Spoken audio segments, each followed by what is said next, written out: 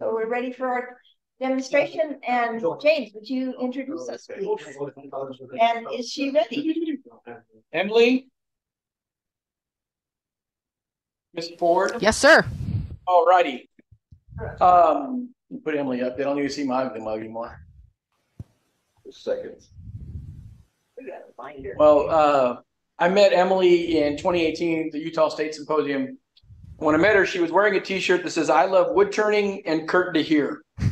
And I'm like, this person and I need to get to know each other. She is more commonly known if you're on Instagram as She Turns Wood, and is a delightful person to know and turn. She's another redhead too, so she's nothing but trouble. But that's beside the point. I will turn it over to her. She's going to be doing some rattles and I believe some tops as well. Yep. Can everybody hear me? Yes. Yes. Okay, groovy.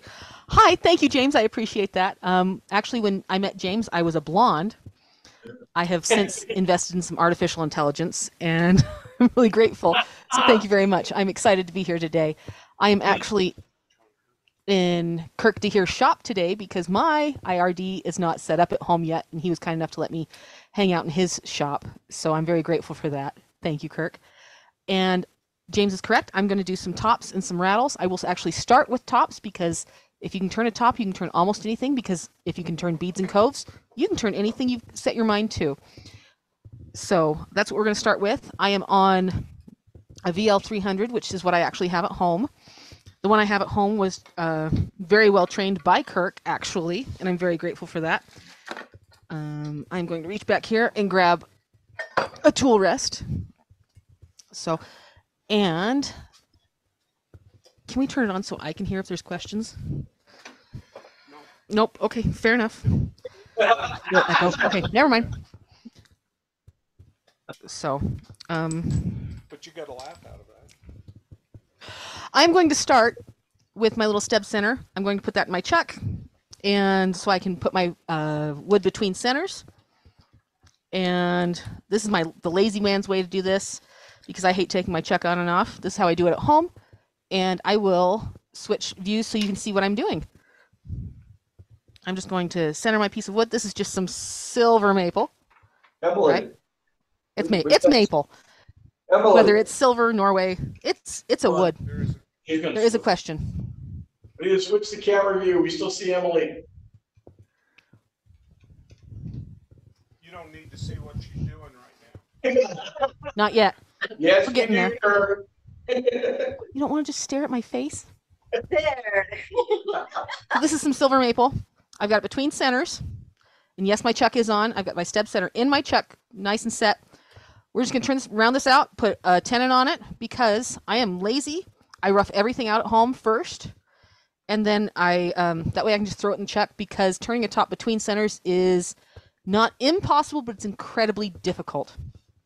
So I'll tell you the tools that I'm using as I'm using them. I'm starting with my Hamlet spindle roughing gouge, which is one of my favorite tools in my shop. I recently purchased one of these, and when I say recently, I mean in the last 3 years. I've been turning for about 8 years, and I should have bought this in the first 20 minutes of turning. This is a game changer, and I love it. And no, they're not sponsoring me today, but they have before, and it really is a tool that I love. So I'm just getting comfortable with this lathe. I'm very familiar with it at home, but I'm in a different shop today, and I'm very grateful. But I have turned in the shop more than once to make sure that we're all set up. Oh, and he even set up for spindles. It's like he knew what I was going to do. So we're just going to round this out.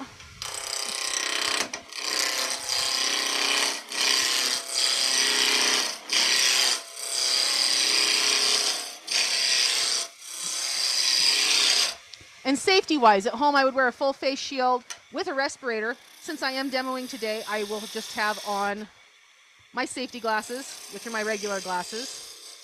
But at home, yes, please, please, please pay attention to what you're doing, and be in charge of your own safety. That's very, very important. We're make sure we're true. I've got one flat spot. And we're good to go now. I did what I needed to do. It worked. I'm getting grief for the grind on my tool. Worse things have happened, I promise. Anyway, we're going to throw this in the chuck. Yay. Just a piece of silver maple. And we're going to do a color texture top today because we can. I will actually start off by just showing you the basics of turning a top because tops are so much fun. When I started turning, I had very young children at home. I still have young children at home. My kids range, I have 6. They range from 15, and my eldest daughter is 15, and she actually is in a play tonight that opens tonight, and I'm missing that because I forgot that tonight was that night. Oops. My mother is there in my stead, and I appreciate that. But I have a 15-year-old, I have a 12-year-old, I have 2 9-year-olds, and 2 almost 8-year-olds, so we stay fairly busy at our house. So, but I have a child who was born with a birth defect, called Pierrot sequence. His lower jaw was too small, he had his cleft palate. But part of his issue was he had low muscle tone. So part of his rehab and his physical therapy was to learn how to turn tops because it really works on those fine motor skills. And as I was packing today, I failed to bring any samples, so I will just make the samples for you today. Again, we're just roughed out. This is just a piece of silver maple. You can do this any size. I like my blanks to start out about 2.5 inches for tops because you get a nice even top that way. 2.5 by 2.5 by 6. You'll get at least 2 tops out of there. Sometimes 3 if you fudge it a little bit. So we're turning at spindle speed. We're going at about 2,000 RPMs for this piece. And I never know that at home because I don't have a digital readout, so that's why. So we're going to use our spindle, 3/8 spindle gouge. I have mine ground at 35 degrees. And I'm supposed to grab a different thing, but my hand works too. It's just 35-degree raptor grind, and I love it. We're going to pick up our cut and lift, twist, and rotate to make that bead. See, and we're just going to go slow. I'm actually going to turn up the speed because this is way too slow for me. And I do have Kirk listening. If anybody has questions, he'll let me know what they are if anybody has questions. And we're just going to follow the grind of our tool down the edge of our top. We're just going to use that as a guide to create the end of our top. That's really as difficult as that is. So we've got that nice V-shaped top. And it's just nice and smooth. And we're going to do the same thing going the other direction, but the opposite way. And we're not actually going to make a V. We're going to aim for a small, a flat, actually. And we're just going to remove material. And this is really good practice for bulk removal. You just apply a little bit more pressure. And honest and truthfully, as I do this, I turn thousands of tops a year. Thousands. I'm not even kidding. It generally takes 8 of these movements to set my spindle. And then I come back to the top of my top and pull it down and remove material.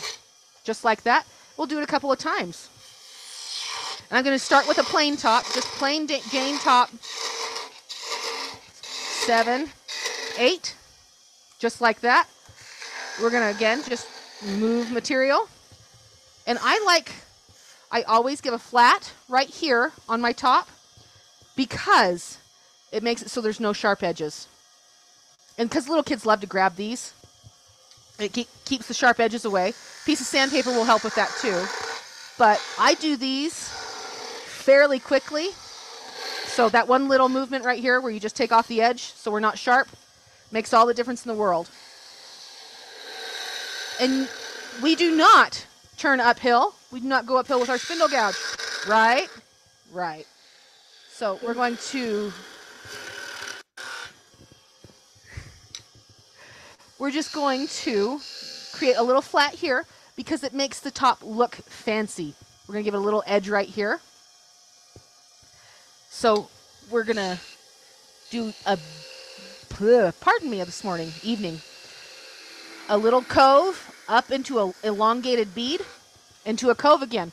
That is the whole process of making a top. Really difficult.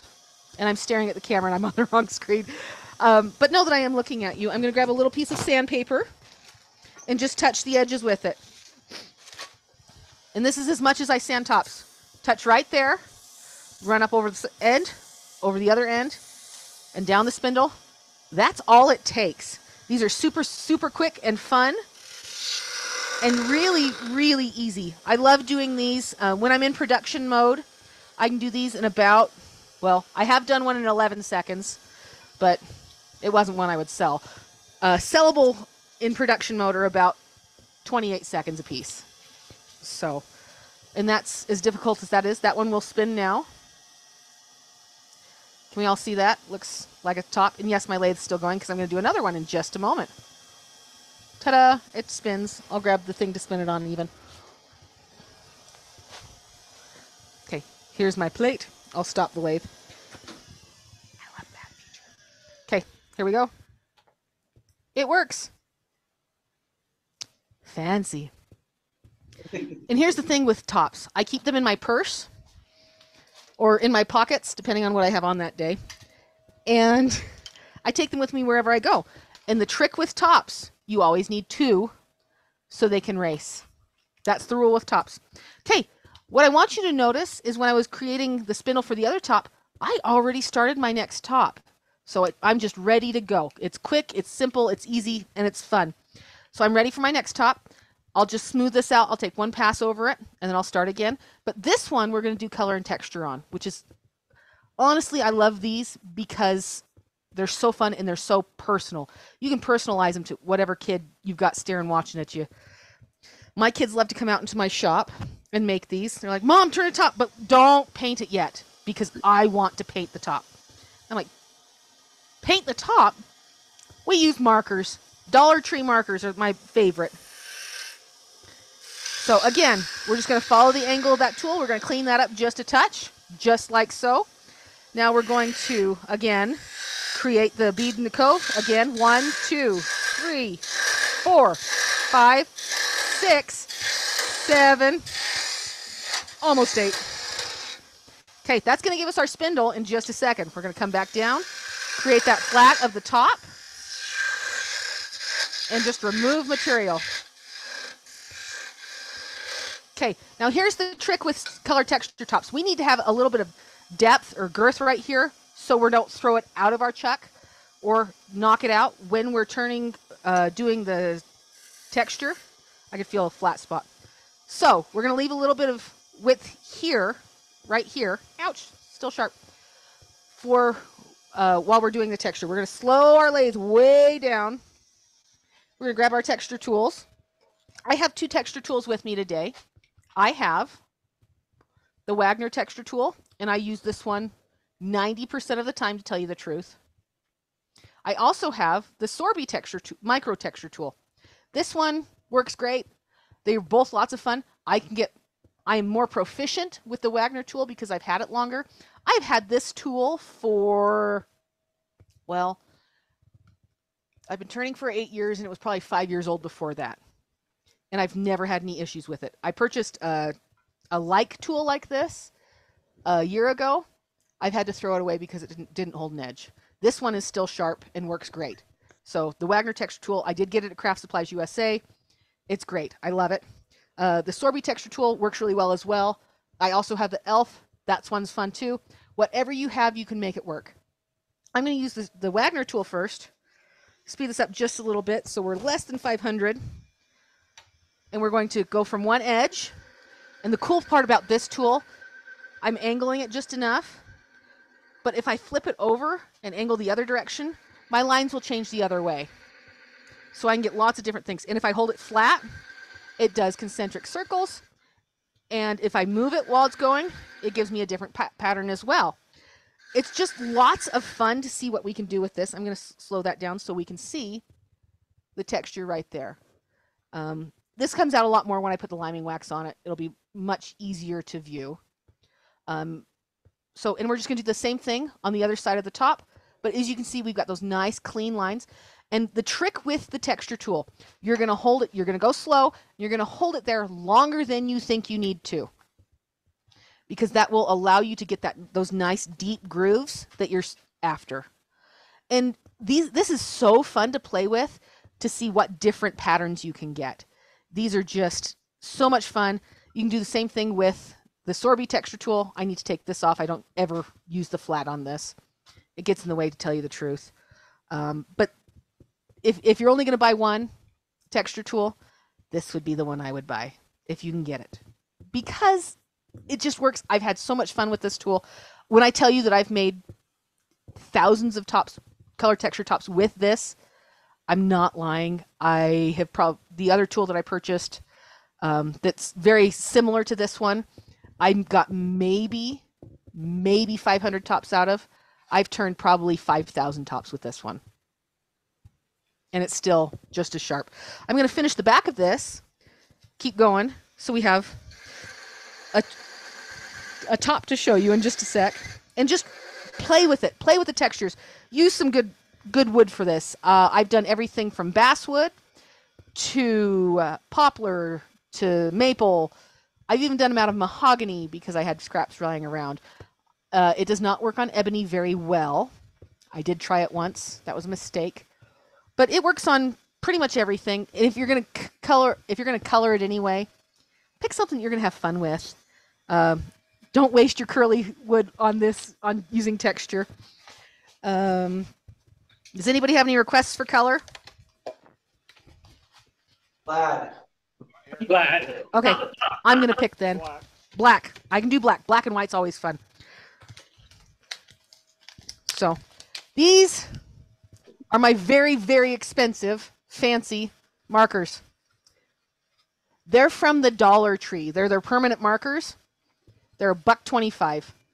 They're great. I love them. And they're so much fun. And when you ruin the tips on them, you can toss them without feeling too bad. So here we go. I heard the request for black. Plaid. So we're going to Plaid. I'm sorry. plaid. Plaid. Are you serious? That's going to require work. How long do we have, guys? Must be Jay. Almost harder. So this is the fun part. This is the part my kids come out and ask, hey, can we help with this? I'm like, well, that's my favorite part too.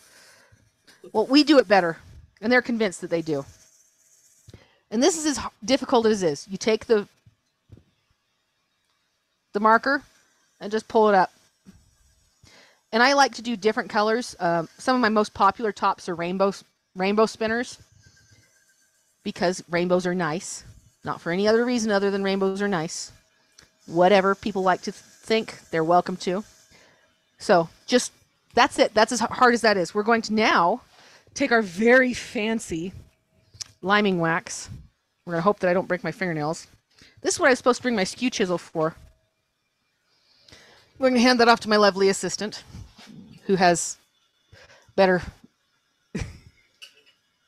perhaps.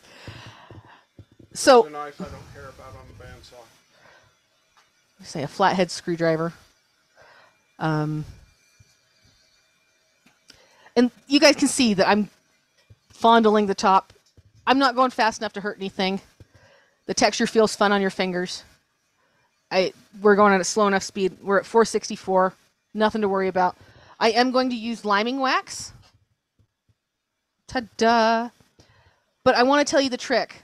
I didn't switch over to liming wax until about 2 years ago. I used Dollar Tree white acrylic paint. It worked fine.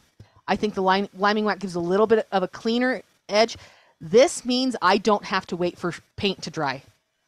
And if you've ever met me, you will know that I'm the most impatient turner in the world. I have the patience of a wood turner, not a segmented turner, but a wood turner. I have the patience of a production turner. So the liming wax works great. This can will last me almost a whole year, unless my daughter's turning with me, and then it lasts for about 2 weeks. She likes to use liming wax like she's not paying for it. I've actually just recently started using foam paint brushes to apply it. but this works really well. You take your liming wax, you take a piece of paper towel, shop towel, rub it in your wax, like so, get a little bit, rub it around. Mine got melted yesterday, so we're hoping that the color picks up. Just enough. I probably need to stir it up. Just apply it like so. This is as difficult as it is, guys. And really, honest and truthfully, you can use acrylic paint, you can use gilding paste, you can go all out with this. This is lots of fun. Just apply a little bit. That's all it takes. Get some of that white into those crevices that we created, the texture. And I really do need to stir up my liming wax. Oops. But that's as hard as that is. Pretty simple, pretty straightforward. And now that that's been applied, we're going to, ta-da! I'll stop now that we're zoomed in. See, we can see a little bit of that. I really do need to stir up my liming wax. It in my shop, it sits on top of my really super fancy heater.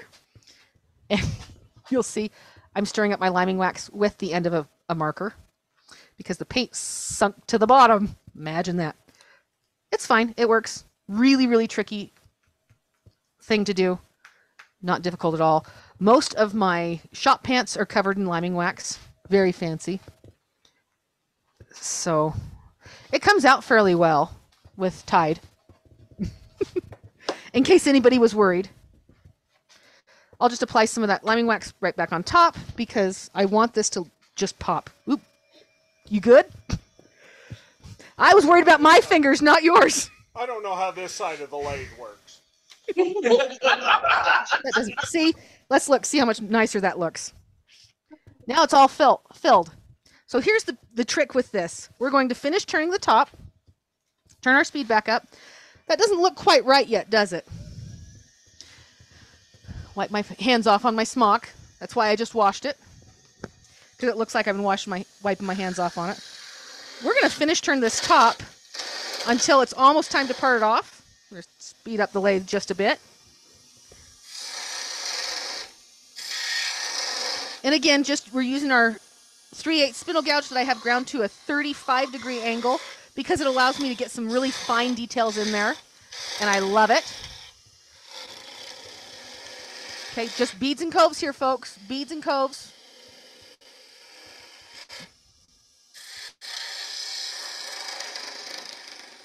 Okay, we're to the point where it's almost time to part this off. We're going to take our little tiny piece of sandpaper again that I set down because I knew I was going to use it again. Ta-da!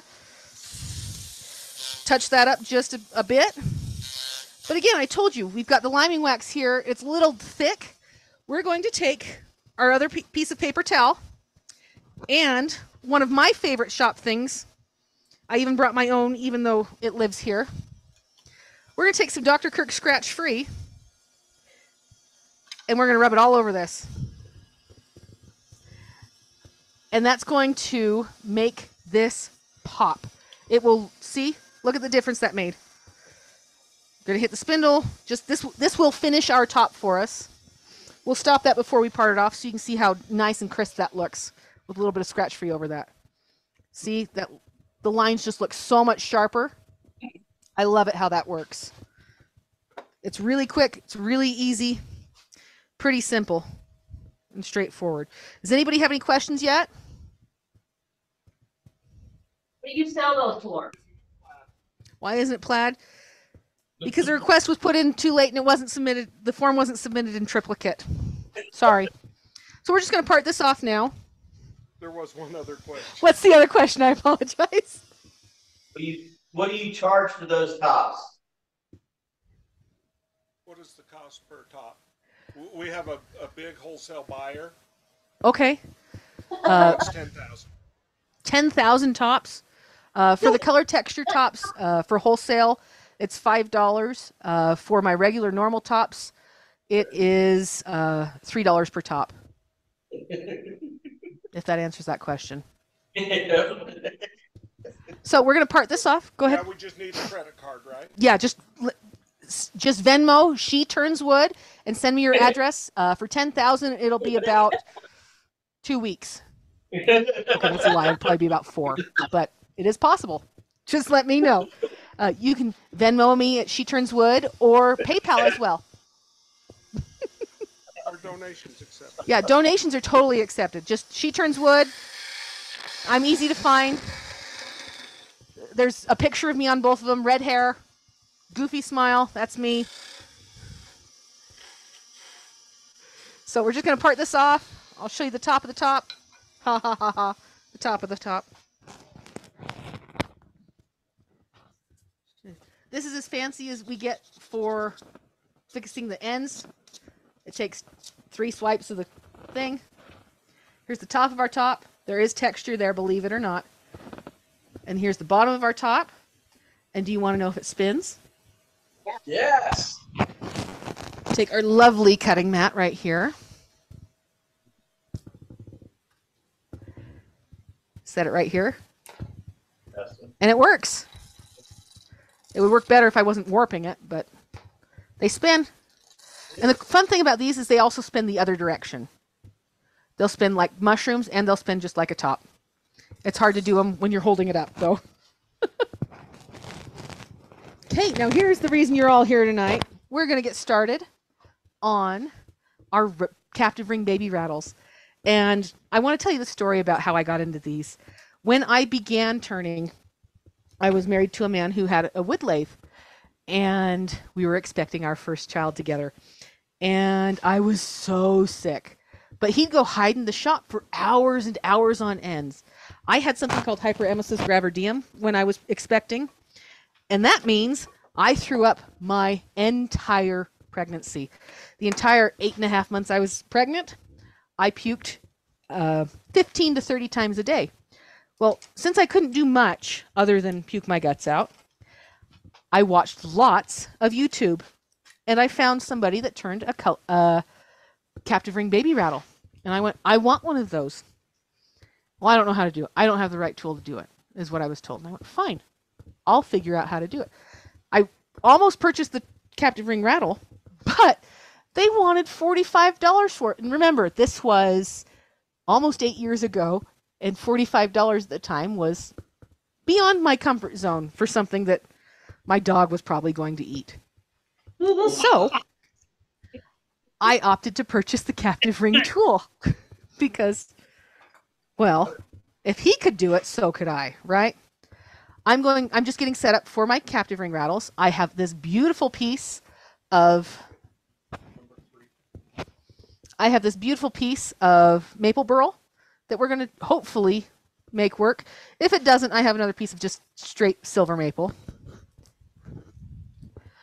that we can use, but look how pretty that is.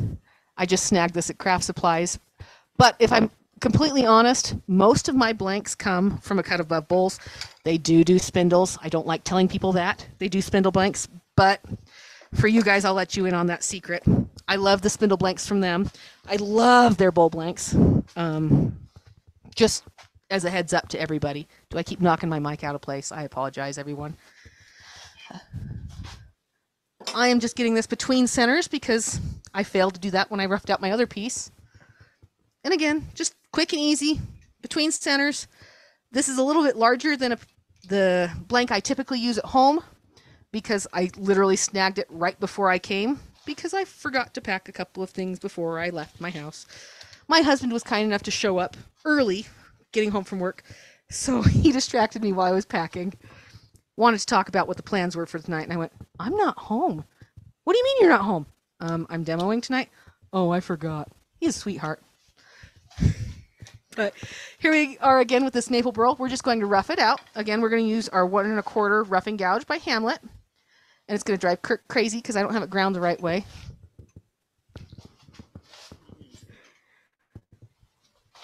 It gets the job done. It moves wood. Makes me happy. I love that hum. You turn the machine on, it just goes. Makes me happy.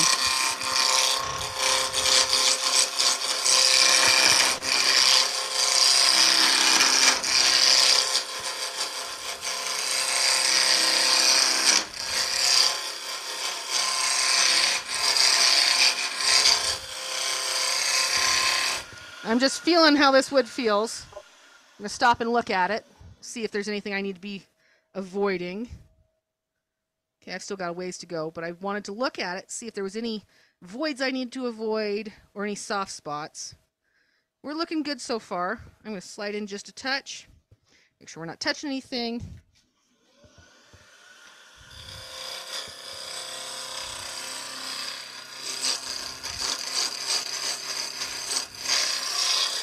And again, this is a little bit larger of a blank than I usually use at home. It's longer of a blank than I usually use at home. The blank I use at home is typically 2 1/4 by 2 1/4 by 6. That gives me just the right size to rough out and bring down to the right diameter for my rattle.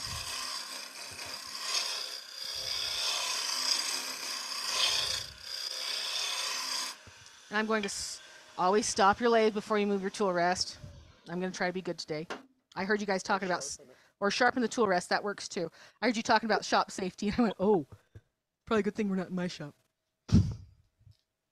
So we're just going to finish rounding this out. I'm looking at the blank to see if there's any places that I want to avoid or that I want to feature in my top. I'm going to finish roughing this out, and we'll look at it one more time to decide where the layout we want to do. Are we going to put the tenon on this side or on this side? So we'll finish roughing this out and see what we can do.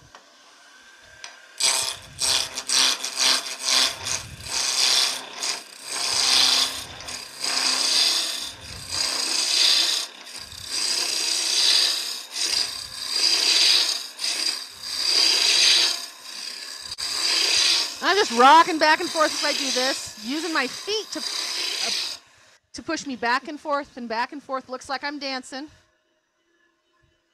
I love turning because it gets me moving.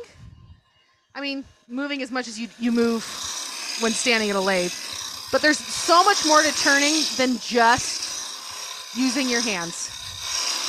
Lots of it is about body movement and tool presentation. Okay, we're round at this point. I can tell that we're round.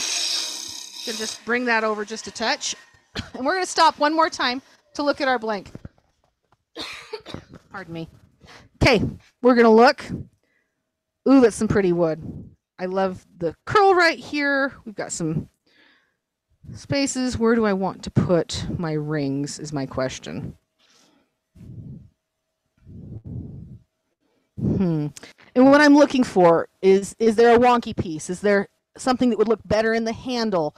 All of those things are what I consider when I look at a blank. And I think I'm actually going to put the tenon on this side. My handle will be here. Sorry. When I flip it around, my handle will start over here. I'll put the tenon over here. And this is my favorite part of this tool. I love, love, love this Hamlet tool because when I'm in the shop at home just having fun, just going for it, I've just roughed out my piece. I didn't stop or anything. I'd already eyed the blank before I put it on. I flip my tool over on its edge, and I use it to set my tenon. It's that hard, guys. That's it. That's all it takes. I love that. I was taught that by Kirk, and it's one of my favorite things about this because it means I don't have to set down my tool and pick up another one to create the tenon. And that just delights me, especially in production mode when I'm just going as fast as I can because that's what I do. It's so much fun to just flip and you're good to go. And then you're on to the next one. So again, if there's any questions, Kirk is here listening in. If he deems them worthy, he'll let me in on them. So great fun. We are going to do this between centers, even though we're not going to use this whole blank because it's way too big, too long for it. We will part off part of that when we get to that point. And I have a marker, a pencil right here. So we're going to lay this out. I'm going to discuss how we lay out a rattle. And since I forgot, you're going to have to use your imagination with me, because I meant to bring one so I could show you. The rattles that we're going to do, we use the golden ratio, the rule of thirds, that sequencing, because it's what looks right. I have turned 1,000 rattles at this point, and I did lots and lots. Well, how does this look? What looks better? What are we going to do? What I found was having a handle that is about 1/3 of the rattle, and the baubles and the head of the rattle with the rings right here being about 2/3 makes the best looking rattle. So we're going to look at our blank and draw it out. And do I do this at home? No, but when I'm doing a demo, I do. We're going to look at our blank, and here's the end that we're going to use. Are we too far up? Okay. We're going to mark out, this is going to be the bottom of our rattle right here. And we're going to go, there happens to be a handy dandy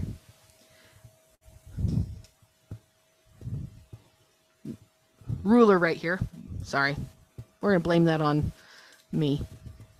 So 6 inches is about what I always lay them out to, which makes it really easy because this will be the middle of our rattle bead. So here's the bottom of the bead for the bottom of the rattle. We're going to have a cove here. We'll have another bead right here. This will be the midpoint of our bead. And this right here at the very end of the 6, we're going to lay it out as 6 inches, will be the very top point of our bead for the top of our rattle. Now, what does that mean? It means that we're going to have a bead, cove, bead, and in this section right here, we're going to make sure this looks right. Right, in this section right here, we're going to do our captive rings, and we're going to end the bead that's at the top right here. So we got that all laid out. It'll make more sense in just a moment. So we're bottom bead, middle bead, top bead, captive rings right here, and we're going to get to it. This is my favorite part. I love this. Captive ring rattles are so much fun, and people are always fascinated when they look at them and they go, well, how'd you get the rings on there? How many pieces of wood did you use? Well, only one. This is all from one piece of wood. It's fun to do that. Like I said, I started doing this because my husband at the time didn't want to do one for me. So I went, fine, I'll learn how to do it myself. And I did. And I am actually very grateful to him because he got me into turning. He provided the first lathe I ever turned on. And while things didn't work out with him, I have a very, very, very adorable little almost 8-year-old and a passion that will probably stay with me for the rest of forever because I love turning. It's one of my favorite things in the world. And I'm very grateful to him for that. But on to baby rattles. Because I had a baby, I got into baby rattles and I kind of made them my own. This is what I decided I was going to get really good at. When I started out turning, after I went to my first symposium, and I think I actually met James at my second symposium, I was going to be a bull turner with the big boys, with the big blue lathes, and I was going to be fast like they are. And then I really just stuck with spindles. I am doing bulls this year, but spindles are where my heart's at the moment. And I think they'll probably stay that way for a while. Okay, we are going to actually get into this now, keeping an eye on time. We're going to turn at spindle speed. We are at about 2,000 RPMs. We're going to start with that rolling over our bead. I need to raise my tool rest just slightly, just a little too low, which works with tops, not so much with rattles. Just a touch too low. Okay, that first bead we're going to put right here. Just rolling a bead. If you've made it this far, I hope that you can roll a bead. We're going to lift, twist, and rotate to get that bead. Just like so. Now we're going to go the other direction because we know how, right? We're just going to lay that out just a little bit. We can see our bead right here. That's great. We're going to stop because I can't see my mark anymore. I know where in my head it should be. But here's my mark right here. I will lay that out just a little bit better. My pencil's right here.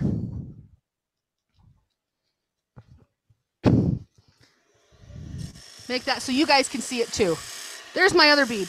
The top of my bead, this is going to be the top of my bead. Not the bottom, but the middle. This is my mid bead. The middle of my bead. That's where that's going to be. I think. We'll see in just a sec. Yep, that's the middle. Roll that over just a touch. I'm going to remove all this material because it's in my way. We don't need this. When I was designing Rattles at the beginning, I used to put a captive ring right here too, but it was a little too much. My plain Jane ones sold so much better with just the 3 captive rings.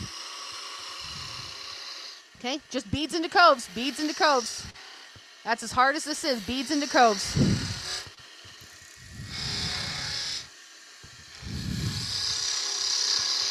And I'm going to let you in on a little secret with this. I don't fiddle with this too much in the beginning because I got to make sure that my captive rings don't break. So I'm just roughly laying this all out to start. Oh, and this smells so good. This silver maple is sweet tonight.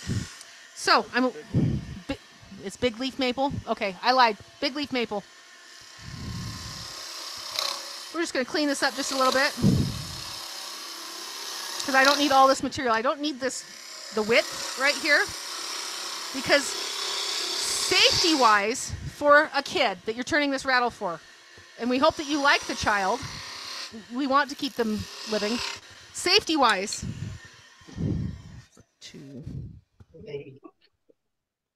safety-wise for Rattles, we are going to make the rattle as big around as a paper towel tube. This is our guide, this right here. This is how big the rattle has to be in the bottom and the top. Not just the bottom, but the top as well has to be at least this big because otherwise it is technically a choking hazard, which we don't want to do. So that's a really good guide. You don't have to buy the fancy guidelines on Amazon. This works just as well. And I believe that all of us have shop towels, right? So that's just something to keep in mind. We have reached the point where we're going to use our captive ring tool. Yay! I love this. I use the captive ring tool by Hamlet. The 3/8 tool is what we use. Ta-da! It looks like a little hook. Not super difficult. Lots of people make these at home. I have a couple of handmade ones that I use for my ornaments. But this is my tried and true method. I'm going to show you the really, really, really hard, difficult way to sharpen this. You take a diamond hone, just like so, and pull. That's it. Just like that. That's as hard as that is. And that we're all sharp now. Isn't that ridiculous how easy that is? We're going to turn our lathe back on. And this is the part that's kind of fun. We're going to switch back to the front view first because you have to see this part. It's ridiculous. I know. I'm going to do it up here because we don't have this angle down the right way. But that's okay. So we're going to take our tool and we're going to go like this. And then we're going to go like this. And we're also going to go like this. And when we combine those motions, we'll get a really nice, round, clean-cut captive ring. You know, that sounds funny, but it's the footwork involved in this because we're going to move our whole body out of the way of the handle of the tool. We're going to flip the tool over. We're going to move our whole body out of the way of the handle of the tool. It'll give us a really, really nice, even captive ring, which is the goal, right? We want nice, smooth captive rings. Okay, we can go back to turning now. Okay, we're going to come in just like this. Apply nice, even pressure. We're going to bounce that tool handle up and down, up and down, up and down. Even pressure as we're going. Just like that. Now we're going to flip it over. Do the same thing again. Nice even pressure as we go. Up and down, up and down. You'll see my whole arm is moving while I'm doing this. You'll see a little bit of smoke. That's okay because we're going a little fast. The recommended speed for cutting captive rings is between 700 and 800 RPMs, which is that right there. And when we do that, it gives us not a nice clean cut. We'll get the little chip outs, which we don't want because yuck. And this ring might not work, which is fine. This has a little bit of chipping, which is fine. I'm going to get rid of that ring. That's fine. We don't need it. But I'll show you at this speed, just up and down, up and down, up and down.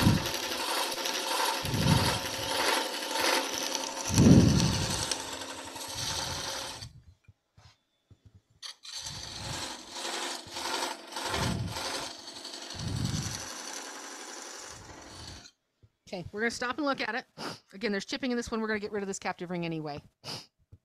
And that's okay. And that's because of the figure. And that's the danger you take when making a captive ring rattle out of burl, is sometimes the figure hates you. Yeah, we'll see what we can do. But back, up and down, up and down. I will actually break this one off. We're going to speed the lathe up just a touch.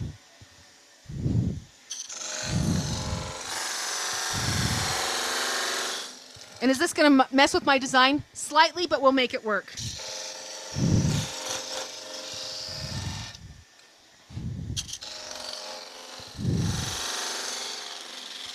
Okay, we parted that off. It's on. It stayed on. Are you serious? That never happens, folks. Especially when it's that chewed up, as we can see right there. Look how chewed up that is. That never happens. Ever. It's just because it's a demo. The most random stuff always happens to me during a demo. Anyway, we'll get it off in just a sec. We're going to go back into our next captive ring. We're going to speed the lathe up just a touch.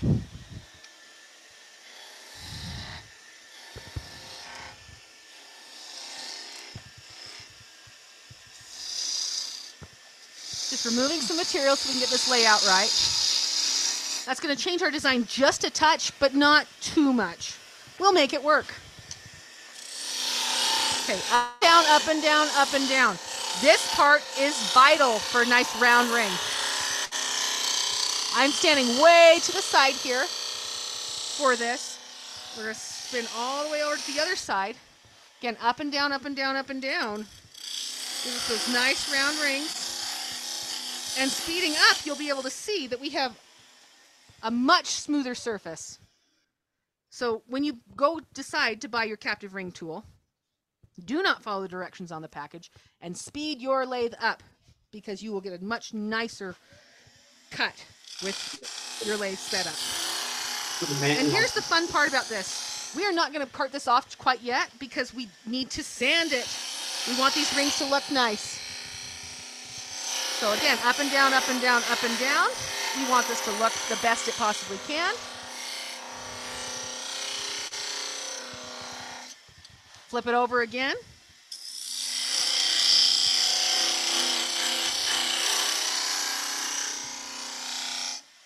Again, here we are.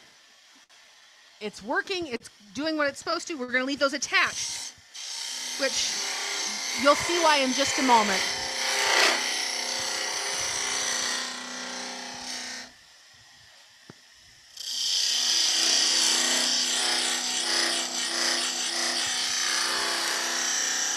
Almost all the way through, but not quite. Getting up and down, up and down. I'm feeling to see if I need to cry yet because I've got tear outs. Nope, we're looking good. I can feel that. We're going to stop so we can look at it. Okay, we've got a little bit of tear out here, a little bit there. It's not quite as bad as this one, but we can fix that. We have a very fancy tool right here, and this typically only happens with burl. We'll just fix those rings because we know how to turn beads and coves. That's all a ring is a bead, a fancy bead. Just going to clean up those edges just a touch. And yes, you'll still have those nice round rings, which is the whole point of all of this. And now, here's the fun part. We're going to make room for just turning that bead right here. This will be the top of our rattle. Yay. But now, we get to sand. Are we so excited? I hope everybody's so excited. Because sanding is the best part of all of this, right? That's why we turn, so we can sand. Not so much. But it is a necessary evil. I sand through the grits, typically up to 400. Doesn't that sound like fun? We'll make it work. Can you put some more energy into this? If you look on my Instagram, if you're bored one day in the middle of the night, whenever, you will see my children often. The baby that I started to learn to turn rattles for will be 8 next month. And he likes to turn. I have another Instagram that's We Turn Wood, which is my kids turning, because they wanted their own. They wanted to be fancy like mom and have their own Instagram page. And they're a little spoiled, so they got one. which I am in charge of. They don't get to just play with it because safety first, especially on the internet. Okay, we're just going to smooth that out through the grits. We're going to stop, look, see how scary these are since they're burl, and it's okay. We've got a little bit of tear out here. If I was at home, I would fill the tear out with a little bit of turquoise, and then this would then be an executive rattle, which I know sounds funny, but you would be amazed at how many grown-ups like to play with these. I don't recommend inlay for babies, but grown-ups really like inlay in their rattles.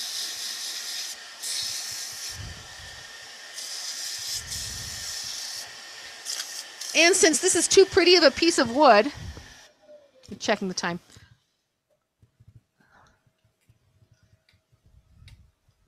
We're going to just double check. No, we'll make it work. Turn that back on.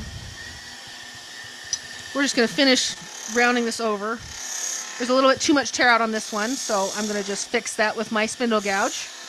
And I don't typically have to do this. I knew that bringing maple burl to a demo was dangerous, but I really like to show off how beautiful rattles can look with really fancy wood.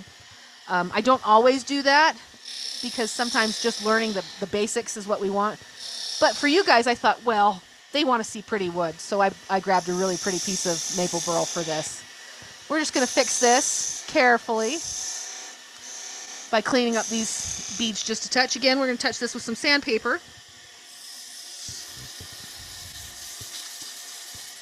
Again, we're not all the way through, so we have enough time to sand now.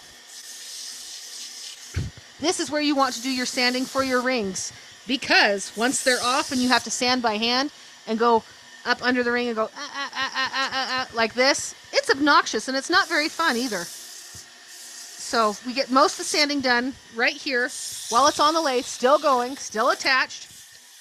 It gives you, it's like power sanding. It's not like power sanding, it is power sanding. Ooh, those are feeling so much better. Okay, those look so much better. We've got a little bit of nick there, but that'll come out and it'll look fine. Okay, we're looking pretty good. Yay! I love this. I love to see what the wood does. It always makes me happy. I love turning these captive ring rattles because when I started turning my, and I'm still this way. I hate to measure. I hate to measure anything. So my tag for my rattles were, they're all unique. Not a single one is the same because I wouldn't measure to save my life. And you couldn't pay me to measure at that point in time. I do production work now, so measuring's kind of required. But all my rattles are unique, one of a kind, because I don't measure any, and there were variances. I've done so many of these now, you can put them up against each other, and they're twins. Steve Jones on Instagram did a challenge where you had to do your beads to match inside of each other, and my rattles match up like that. He said, "Did you do that on purpose?" Yes.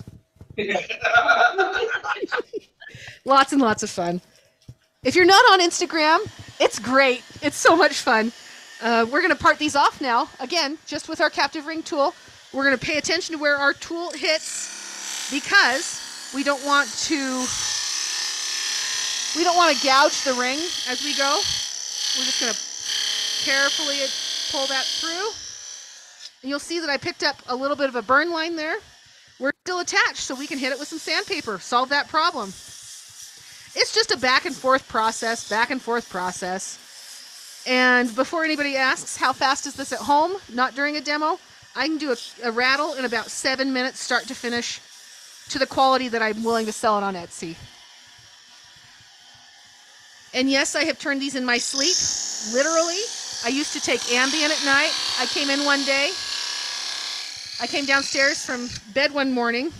There were 6 rattles sitting on my kitchen table that I hadn't turned, or that I hadn't remembered turning. I turned them the night before, apparently. So I like to tease people and say that I can turn these in my sleep.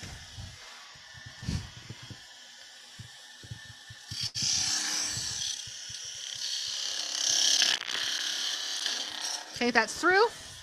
And here's the trick. People are like, well, how do you get your rings so round inside? Okay, we're parted through. Wiggle it around on the spindle. Just like that. Just like so. That's it. It's nice and clean inside now. That's all it takes. Finish parting these off.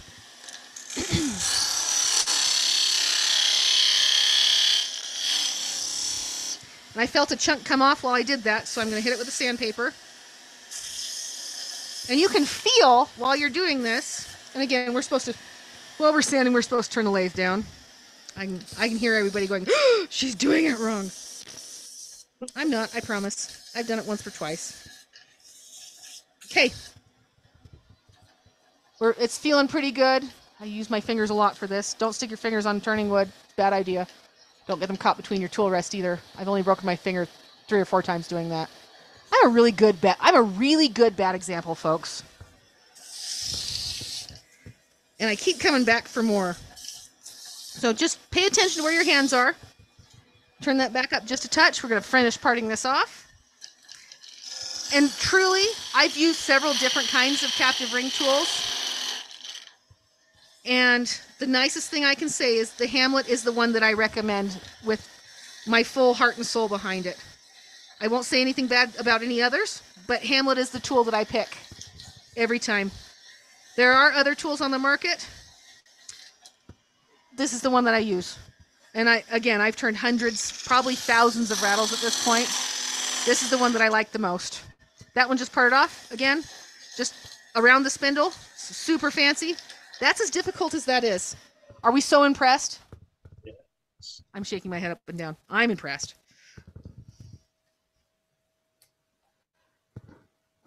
So it's fun, it's easy, it's quick. These are great projects for grandkids, for friends that have had babies. I'm going to do the really naughty thing. Maybe I'm not. I'll just leave it there for the moment. Of course, during my demo, the one that's broken, look at that. 3/4 of the way through. It won't finish snapping off. Isn't that embarrassing? That's just my luck, guys. Usually, I can just snap them off. Ha-ha! That looks like it lives at my house.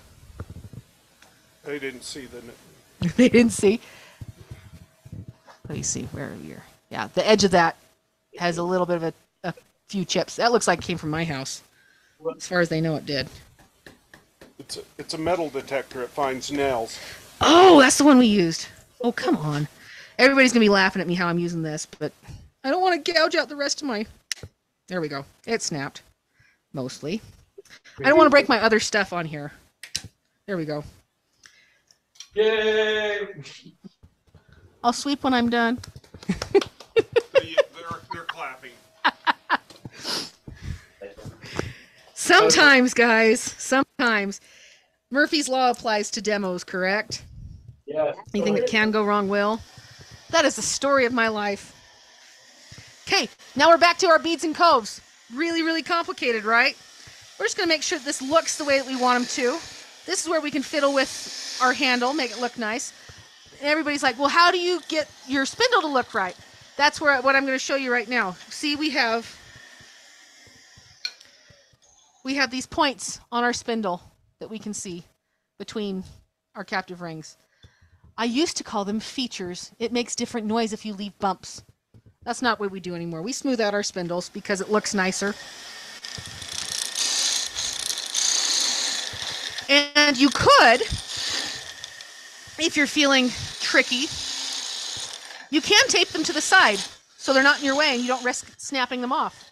But as we saw how difficult it was to snap one off, I just stick the tool between the rings as I go to clean it up, and then I move them out of my way. We're going to go from a bead, roll that over into a cove, and across the flat there to even this out. And this rattle is going to look a little different than most of them because I had that extra ring on there, and that's okay. It's not going to hurt anything.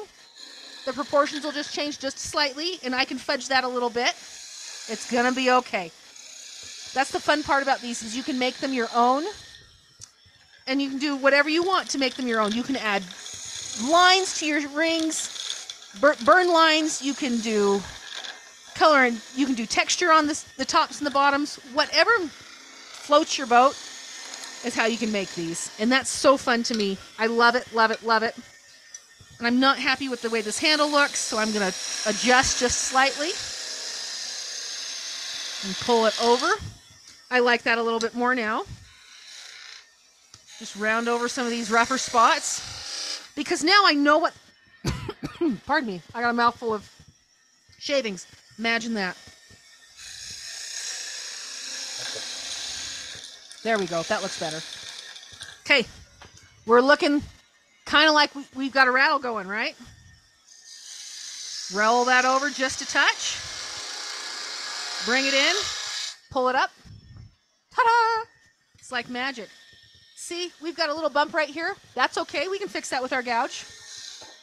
And sometimes, if we have edges on our rattle that we don't like, we can bust out the 80 grit gouge to fix those. Rattles are really, really great for beginners and for people who want to just practice the basics. Rattles are excellent to run you through the basics. Beads and coves all day, folks. And I'm just going to remove some of this material. I'm going to keep this for inlay at a later date. So I'm just going to remove some material here so I can part that off and get it out of my way. Because, I mean, what a waste of beautiful burl to just throw that out. No, we're going to use that for something else later. Because we are wood hoarders, because we are wood turners. That's what we do, right? Depends on the turner. But I am one of them. Okay, I've got a little bit of tear out right here and a little bit right here. We'll just clean that up a little bit. We're looking pretty good though. I'm liking how the handle looks, how that laid out. The burl is just beautiful. That'll look really nice once we've got it all sanded up. We're going to get this really pretty dang close. I know you're all just so happy to see me. Again, just removing material. Nothing super fancy about this. I'm going to just shape the top right now because we're here and we're not in a hurry.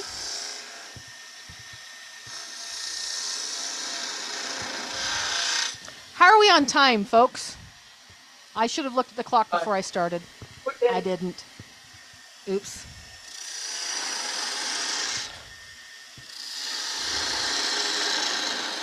I didn't hear what they said.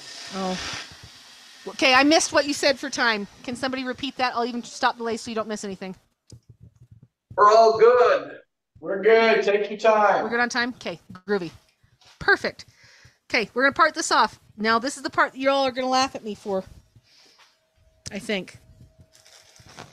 Did I bring it? I hope I did, because it's my favorite part of the whole demo. When I pull out my parting tool. My super, super fancy parting tool. Do you want me to start laughing now? You can start laughing now. This is the best part of the demo. I've got it. This is my... I'm frozen. There we go. This is my parting tool. It is by Farberware. Really expensive. 75 cents. It works just as well as any narrow parting tool I've ever seen. I've ever used. I've used some really fancy $45 ones. It's a little bit more than 75 cents. I am a cheapskate. I have 6 kids. I gotta afford to pay for college somehow. So this is my Farberware parting tool. We're just going to part this off. I'm going to do it the wrong way. I'm going to show you what not to do. We are between centers right now. We're going to bring this in. Cut it down. A little bit here, a little bit there. Bring it down, bring it down, bring it down. And since it's burl, we're going to release. Oh, my whole rattle just moved. We're going to put that back up for just a sec, and I'm going to clean up the spot that I'm afraid of. So give me just a sec. Yikes. That's exciting. I saw a spot that I need to clean up before I take my support away. Because sometimes burl gets a little bit spongy. It's a little soft, and it likes to move a little bit too much when it's down thin like this. And that's all well and good, except when you don't want it to bounce away, right? So we can go back. We'll pull the tailstock away. Woo-doo-doo. Super fancy like that. Ta-da. That was really hard. See? And now I have a really pretty piece of wood that I can use for a myriad of other things. I can use it for inlays. I can use it for a top where you put in a different spindle. I love doing the maple burl and ebony spindles. They're fun, exciting. But we've got this really rough spot at the head of our rattle now. We left enough room to clean this all up. And we're going to actually have to support this since it is a burl from the other side. So we're going to use 2 hands for this, which is really exciting, isn't it? We're going to wrap our fingers around here. And we're not going super fast. We're about 1,700 RPMs, almost 18. And we're not holding on tight. We're just adding a little bit of a support right here as we clean up this end.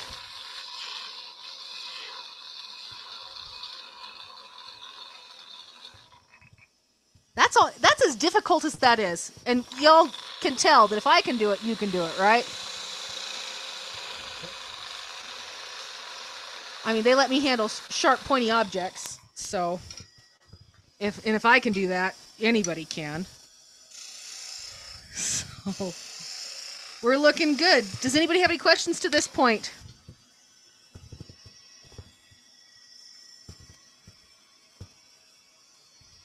Nope, we're good. Okay, I'll keep going. Now is the fun part. We're going to sand. Oh wait, this is the fun part? I must have done it wrong. My favorite thing to tell you when you're turning, if you're not having fun, you're doing it wrong. Turning is supposed to be fun. And ladies and gentlemen, this is actually what I do for work. I know that sounds funny that my work involves turning, but this is what I do to help support my family. My husband is a mechanic, and as I said, I have 6 kids at home. I have some with some special needs, as I mentioned. So I need to be available as available as I can be. So, because my one child who's had 55 surgeries on his face, he actually came home from school today because he didn't feel well, and that happens often. I can turn at home. It makes a huge difference to be readily available, and it helps pay for extra things, and it pays for Christmas every year, which I'm very grateful for. But it also gives me a little bit of sanity. And as James mentioned, I'm on Instagram. I'm She Turns Wood on Instagram. And that is actually what gave me the opportunity to meet a bunch of people that I would have never had the opportunity to otherwise. And it lets me talk to grown-ups. I suffered from the malady of I didn't get very much grown-ups interaction because I've been home with my kids for years and years and years. So this gives me the opportunity to talk to grown-ups, see people that enjoy doing same things I do, make new friends. I will be at the symposium this year. So if you're there, come say hi. I always love meeting turners. Clarify. I will be at the AAW symposium in Louisville I guess it's beginning of June. So if anybody needs anything, holler. They go to the important symposium. They go to SWAT. My goal is to go next year to SWAT. I just have to sweet talk my husband. I just got home from Virginia where I was teaching at a Pen Turners Expo. And I left him with the kids for a week. And I'm leaving for the symposium for a week. So I'm going to have to suck up a lot to be able to go next year. So, but SWAT is the one that I'd really like to go to. I've only heard good things. I've never heard anything bad about SWAT. So, other than it's in Waco. But I've never been to Waco, so I'm totally happy going there. The only thing that's bad about SWAT is I'm not there anymore for craft. That's true. Kirk's not at SWAT. I'll have to bat my eyes and see what we can do. Like I said, pay attention. I'm just cleaning up a burn line because hand sanding is so much fun, right? This is the opportunity in this demo for you guys to ask questions. I will answer them. Does anybody have any? Or am I just so good that all of your questions have been answered, right? And we'll look at the chat too. Nothing? Nothing. Sweet. I am just that good. Okay. We've got that cleaned up quite a bit. It's looking good. Ta-da. Now, we've done the sanding. We've done the hard part. How are we going to get this off the lathe? Oh, wait. The best part is still yet to come. We're going to take a piece of paper towel. Ta-da-da. And some of my favorite stuff. I get to Vanna White this, right? Ta-da! I use this on literally everything I turn in my shop. No matter what I'm doing, I'm using this. And it's not just because I like Dr. Kirk, while I do. I use this on everything. I use it as a finish. I use it as a pre-finish. I use it for everything. It's great. It's scratch-free. I get it at Craft Supplies USA, which I'm close to Craft. I'm only about an hour from Craft. I drive down quite often. I'm actually the president of the club at Craft Supplies. The Tim Turners meet at Craft Supplies. We're very grateful. I'm the president of that club, so I'm at Craft Supplies at least once a month, if not more. And I hope this is the one that I brought. If not, I will replace some. I know a guy that can get some. He's usually pretty good about sharing too. And this is the best part. About it, I get a better price than you do. You get a better price than I do. So a little bit of scratch-free. And if I'm completely honest, I often just apply it with my fingers because I like to melt it into the wood. And helps polish my teeth too. And this is the really technical way of putting it on the rings. I just grab them and roll it. After I part it off, I'll oil the rings down specifically with walrus oil, which I love. It's another one that I love. And I use it because it's Manufactured walrus. if I'm not willing to put it in my mouth, I won't put it on a rattle. Because that's something I should cover. For baby rattles, if I am not willing to put it in my mouth the way that it is before I put it on the rattle, I will not put it on the rattle. I know that lots of turners believe that as soon as it's cured, it's food safe. That's great. I'm a mom. If I'm not willing to put it in my mouth before, see? My hands have scratch-free. I'm not worried about it. If I'm not willing to put it in my mouth before it goes on my rattle and I have to wait, I won't put it on a rattle. Because lots of people that buy rattles are, what's the nice word? Crunchy? Crunchy, I think is the nice word. And they're afraid of chemicals and all of those things. If it's not this, that, or the other, they won't buy it. So scratch-free is one that I use. I'll use walrus oil. And sometimes I have requests for no oil at all. And then I really, really, really have to sand all the way through. I'll sand those up to 600, which is fine. But that's as complicated as this is. I'm just checking. I'm going to do a once-over of my rattle before we part it off, see if there's anything that we need to fix. Nope, that's looking really pretty. So is that end. We're going to roll it all the way over, check, make sure we're looking good. Okay, this looks like a rattle at this point. We are a little bit wider here. That's okay. It doesn't look bad. We can fudge this point right here because remember I said a third and 2/3. We're just a little off because I had that extra ring. That happens sometimes. Honest and truthfully, if I were to sell this would be one of my seconds because of that. But if they don't follow me, they don't know the difference between this and any of my other rattles. So it doesn't bother me.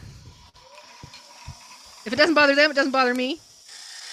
But we're just going to get ready to part this off. We're going to get close to the chuck here, removing some material. And this is where we're going to fudge this. I usually just part off right here, right at the end of this bead. We're going to actually elongate this bead just a touch. Roll it down. And give this just a little bit of a rounder end than I typically do. Because we want it to look, we'll give it a little bit more length. And that's okay. And how do we finish this? I'll show you in just a second.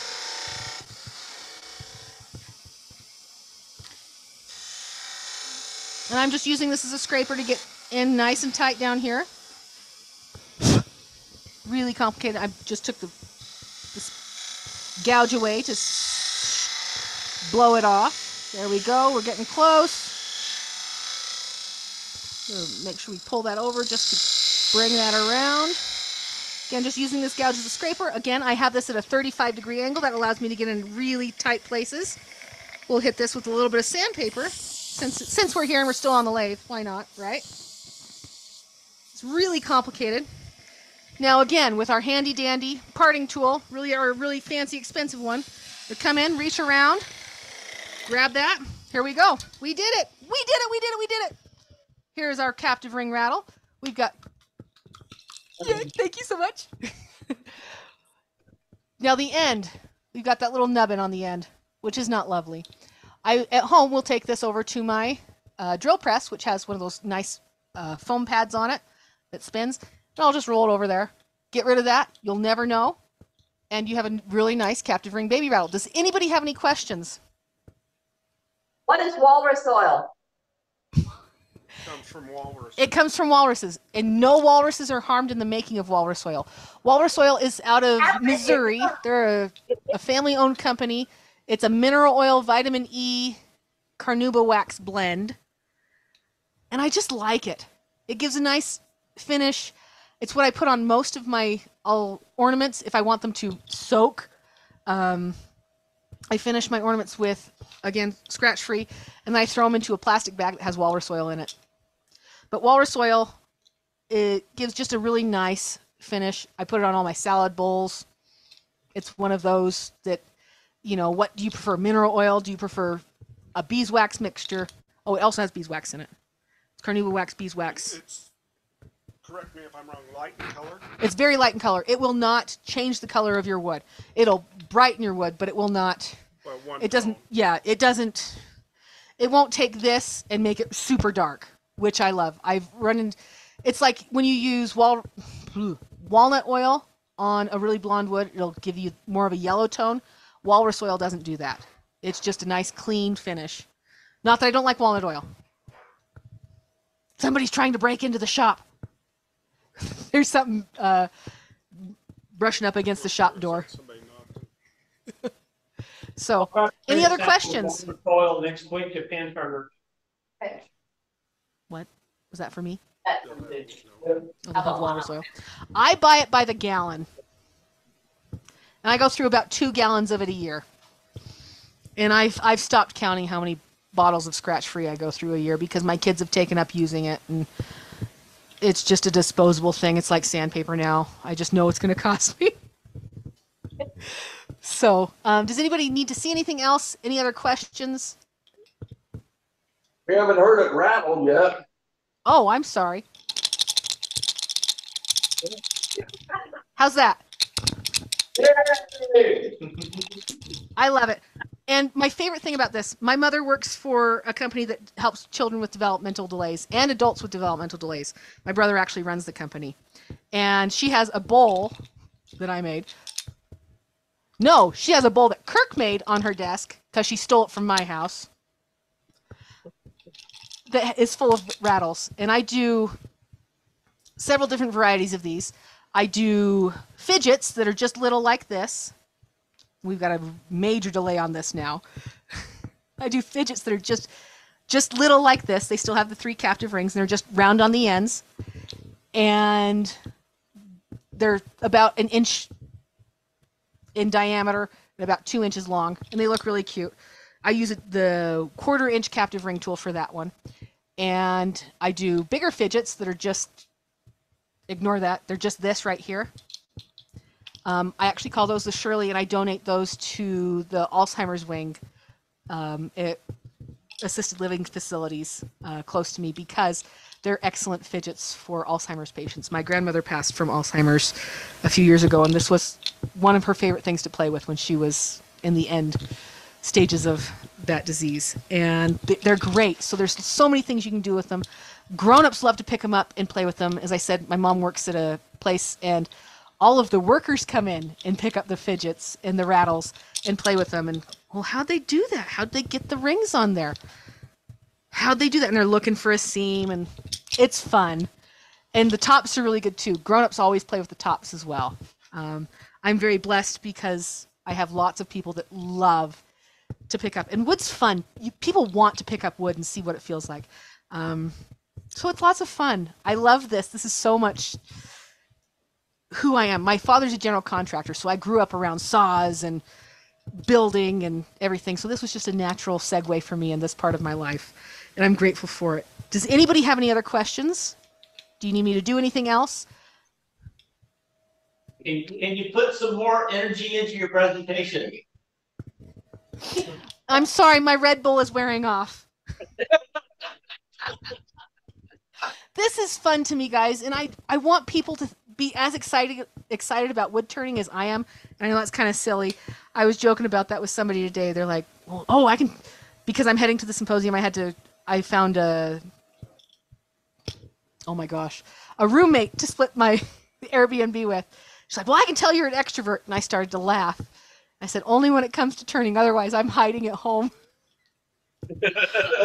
But this is so much fun to me. I love it. Wood turning literally saved me. It's my therapy. My kids really enjoy it. It's been really, really good for me in so many different ways. And I love that I can share a passion with people that are like-minded. And if you're just getting into turning, try this out. It's super, super fun. If you haven't turned a captive ring in a while, it's often what people start out turning. And I kind of just stuck with it. Captive rings are fun to try a few. But make some rattles. People love them. And new moms love them. Babies between 4 months and 6 months, that's about the right age for a rattle. So if you forgot to get a present for your new baby in your life, 4 to 6 months gives you a lot of leeway. Oh, I need to do that. So that way you did it on purpose. You waited till everybody gave all their gifts, and then you had one special for when they were a little bit older and everybody had already given gifts. So it's another good way to do that. So, well, I appreciate you taking the time to join me tonight. I really do. And I need to thank Kirk for letting me be in his shop. You're welcome. Thank you for agreeing to do this, Emily. Say that again?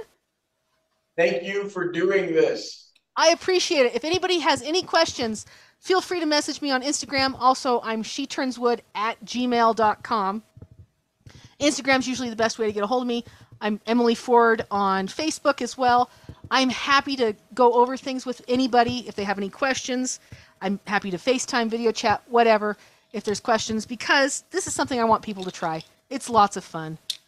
And they're quick, they're easy, and once you've turned one, you want to turn another one. So go for it. Try it out. And if you do, send me pictures because I love to share them with other people. So thank you again for having me. You guys have been wonderful. I appreciate it. This was so much fun. So thank you so much. Have a great evening, everybody.